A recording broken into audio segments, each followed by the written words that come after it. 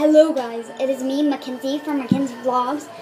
I am pre-filming a lot of videos because tomorrow I start something called Thursday, and it's like early in the morning, so I'll probably just be able to upload while I'm like laying down tired as ever because Thursday makes me very tired. But anyways, I thought I would talk about my foot because it has been going crazy and wild, and I know a lot of people have been asking about it outside of YouTube, and mostly don't know about it here on YouTube. So yeah, and I'm not going to show it because it is pretty gross, but I'm just going to talk about it. And please, just a disclaimer, please skip through this video if it harms you to talk about gross things or if you have a sensitive stomach. I don't, because I deal with a lot of medical because I am actually a medical myself. I have cerebral palsy, cerebral esophagitis. I have a lot of GI issues.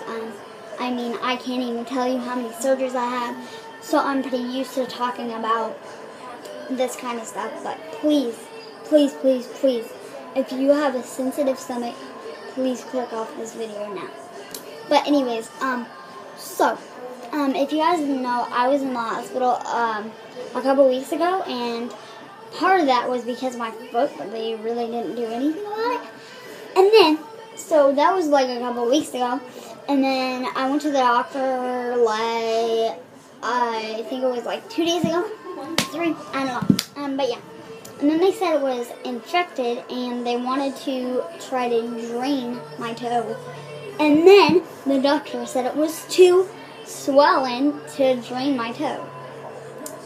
And so I now have an appointment on Tuesday, and then that'll tell us more information because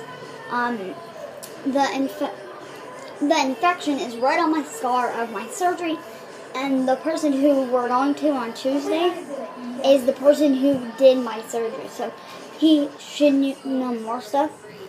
They're thinking that the hardware in my foot is infected, so if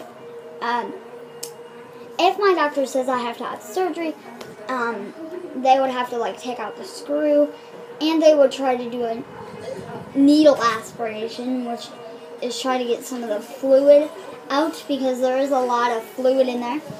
And yeah, basically right now I have to massage it every day, which is not pleasant because it hurts really bad.